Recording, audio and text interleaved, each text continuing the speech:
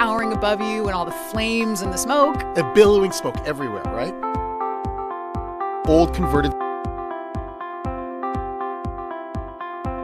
Of course, the rocket people made us stand miles away. New mummies found near Luxor, Egypt. This is breakingnewsenglish.com. Archaeologists in Egypt have found a tomb that has 3 mummies inside it. The ancient tomb is over 3,500 years old. It contains the mummified bodies of a woman and her 2 sons.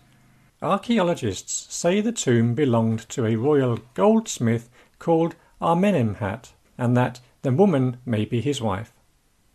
There was a statue of the goldsmith sitting beside the woman. The tomb was found near the city of Luxor on the River Nile. Luxor is about 700 kilometers south of Egypt's capital city, Cairo. Archaeologists say the woman was about 50 years old when she died. Tests show that she died because she had a bone disease. Her 2 sons were in their 20s and 30s. All 3 bodies were in very good condition. The site that contains Amenemhat's tomb consists of a courtyard and 2 burial shafts. It was discovered by an Egyptian archaeological team from Luxor Antiquities. The latest discovery came after 6 years of digging on the site. Dr. Youssef Khalifa, Egypt's former head of antiquities, told Arab News, "Luxor alone has 1/3 of the world's ancient monuments, and visitors will enjoy exploring the newly found ancient Egyptian relics."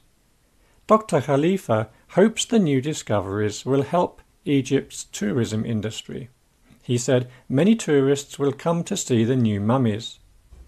Current head of antiquities, Dr. Khaled Al-Anani, hopes archaeologists will find more mummies in the area.